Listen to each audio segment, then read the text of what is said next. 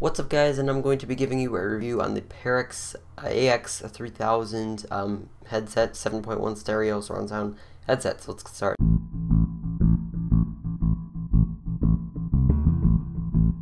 So I've been using these headphones for about a couple of weeks, 2-3 weeks, something like that, and I really like them. And before, I've been using the Logitech Clear Chat headset.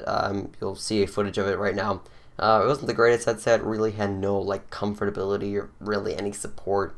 It's just a basic wireless headset. So the design of the headphones are really nice. There's pros and cons to the design, which I'll talk about in a second. On the exterior, I have hard plastic with the Perixx logo glowing red, and I thought that was a pretty nice touch considering the price point of these headphones. I think it's $29.99 on Amazon right now. You can go ahead and buy them. No affiliate link in the description for Amazon. But anyway. Hard plastic lights up. I thought that was a nice touch. It really is nice for the price point. Everything's padded around it, so you'll get around the ear you'll get padding, and then on the top where it goes on your head you'll get padding. And obviously the arms extend for a different size if you have a bigger head than other people or a smaller head. Then you have the braided 6-foot USB cable, and I thought that was really nice that they braid it like that because it's actually a pretty nice feature. Also on that cable you'll find a little controller for the volume, so you can go ahead and control the volume on your computer for that.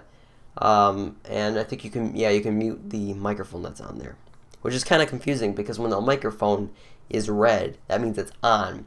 Before, when the microphone lit up red, that means I was muted, so I had to get used to that. But when the light is not glowing red, that means it's muted. It also fold up really nicely to help get into my drawer of cables. Now for the pros and cons. For pros, I mean, it's really simple. The design is nice, it looks good, it's simple, and I really can't say anything other than it's good. Now the cons, I was consistently kind of adjusting the position of it. It kind of hurt a little. I don't know if my ears are big or whatever, but they, I mean, it was a little bit uncomfortable. I had to move it up a little bit. Those are just a minor complaint. I kind of fixed my way around that. Also, they kind of creak a lot when you move them or just kind of take them out of their position that they go back into when you want to put them away. Just moving them, they creak, and it's kind of annoying. I know it's not, you know, for $30, what do you expect? You don't get premium quality, you get, you know, creaking. It's okay. I mean, it sounds good, though. I'll get to that a little bit later. Since I can't really tell you about specs, I'm just going to tell you that these are 7.1 surround sound headsets. And I actually looked at, there's this YouTube video where you can test like 7.1. It sounds pretty good. I mean, you can kind of hear around where it is. And what I did is once you install the little CD that they give you, there's an equalizer. And I used that. That really helps. I mean, I went into like Windows settings. It helped a little bit, but that equalizer really helped it. I noticed that the mids were kind of just drowned out, so I kind of played around with the equalizer settings, and you can see what I did here. It made it sound a lot better, and equalizers are really a good tool, especially the one that they give you. I know it's just Windows. I think it's Windows, the standard one, but it actually worked pretty good for these little headphones. Now, a couple of weeks ago when I actually wrote this review, I actually said that last weekend it was free. Advanced Warfare was free on Steam. So a couple of weeks ago, Advanced Warfare was free on Steam, and I got a chance to play with the headphones, and I can see why people use gaming headsets now because it's actually really good. You can hear the bullets whizzing by. You can hear, you get more immersiveness, if that's a word. You get more in depth. I still prefer speakers just because I can hear everything around me. I don't feel like I'm just constantly locked into you know, gaming. It's not my type of thing to do. But for headphones, if I want to play at night and not bother anyone, yeah, they're really good. And the microphone's stereotypical for a kind of cheaper headset or just a headset in general. It sounds okay. It doesn't sound too bad. It doesn't sound too good either. It kind of sounds nasally, so yeah, it's something to keep in mind. Alright, so this is just a sound test on the, right now I'm using my Blue Snowball. It's about, I don't know, less than a foot away from me. Just to let you know, this is a comparison. That's the Snowball, and then I'm going to move to the Perixx.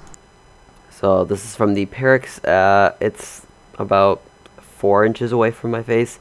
It's kind of angled out, so it's not like right in front of my mouth where you would need within a microphone a pop filter. So hopefully it's not too like pop, you know. But if you would curve it, this is what it sounds like. It's pretty bad, especially with those pops. So you have to kind of angle it out for it to sound moderately okay, especially just for video calls. And just curiosity, this is really close, so this is just like less than an inch away from me, so you probably don't want it to be this low, or this close to your face. So yeah, this is just a test of the microphone. There's also this hum that you hear too when the microphone's on and being utilized, I think. That's the key too, when the microphone's being used. You can hear this like hum, and you can also hear it in a recording too. It's kind of, I don't know why, but you can hear it. My final verdict is I like them, and they're a great upgrade for my clear chat headphones, and special thanks to Perixx for sending them out. Yeah, so they're really good headphones. I like them. I won't be using the microphone on them just because I have the snowball and everything. And the headphones work great. They sound good. I can listen to music on them, and yeah, that's what I use headphones. That's what I use a headset for. But other than that, there's really nothing else to really talk about. They're good, and I'll see you guys in the next video. Goodbye. What's going on, YouTube? And in this video, I'm going to be giving you a review on the Bose SoundLink Color. It's a portable Bluetooth speaker, so let's get started.